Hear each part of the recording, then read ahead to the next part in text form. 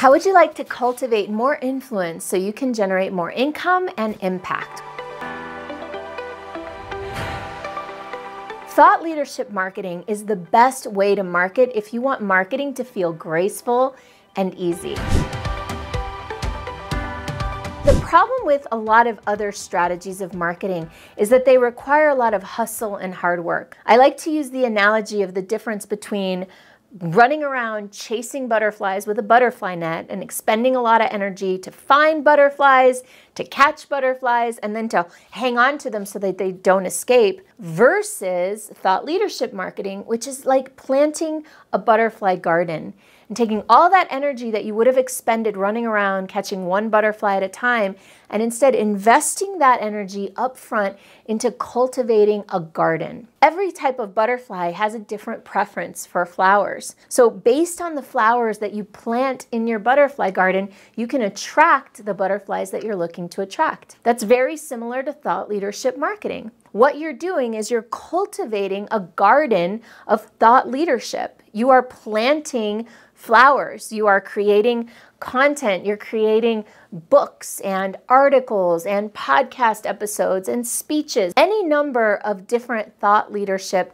content, and then trusting that will draw in your ideal clients. So what does it take to do thought leadership marketing effectively? Well, first and foremost, you've got to have a thought. You've got to have something unique that you've developed. One of my mentors, his name is Mark Levy. He's the author of a book called Accidental Genius. And what he talks about is creating your big, sexy idea. Something that people can immediately, or very soon after meeting you or hearing about you, they can connect with and say, oh, I like that. A thought leader, a great thought leadership marketing strategy involves someone who owns their idea. That's not knocking off ideas from others or stealing or repurposing ideas, but rather someone who's creating original thought, original ideas, and is leading the culture with that original thinking.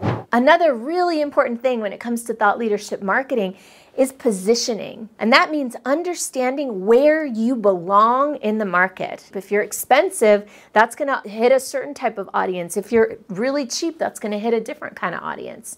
So understanding your positioning in the market, especially relative to others, is a really valuable thing to look at and know when you start to do thought leadership marketing. And then finally, the most important part of thought leadership marketing is the actual activity.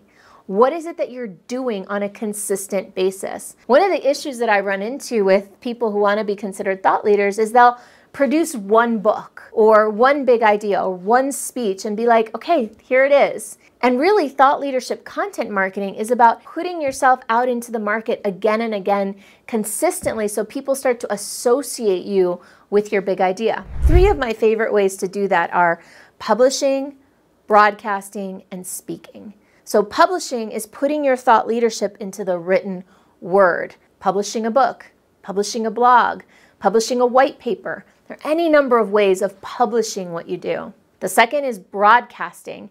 That's sharing your voice and maybe even your image. Right now, this is broadcasting. YouTube is accessible anywhere in the world. You can create a YouTube channel for nothing or next to nothing if you really wanted to. And if you had great content, I promise you that people would start to find it. Now, the coolest thing about the era that we live in right now is that we have more access to reach more people than anyone has ever had in the history of humanity. And then the third, my favorite way, is speaking.